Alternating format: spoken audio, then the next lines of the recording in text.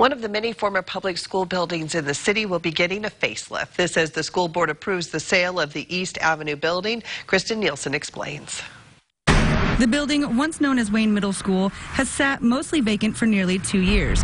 But soon, that will all change. The Erie School District has approved the sale of the building to the Erie Center for Arts and Technology for a price tag of $250,000. That building has been on the market for 2 years. We haven't really seen any offers on it, so we're happy that we did get this offer because it's costing us about $80,000 a year to maintain the building. Currently, a medical clinic, Wayne Primary Care, operates in a portion of the building. The clinic will continue to operate and will even expand and become a part of the center's programs. This fall, we'll start construction. We're aggressive. We want to have the construction done within a year. I mean, I think ideally fall of 2020, we're starting our programming in this building. So we're going to move fast. Haggerty says about $9 million will be invested into this building before programming begins in fall of 2020. That $9 million will go toward renovating, remodeling, and refurnishing the property.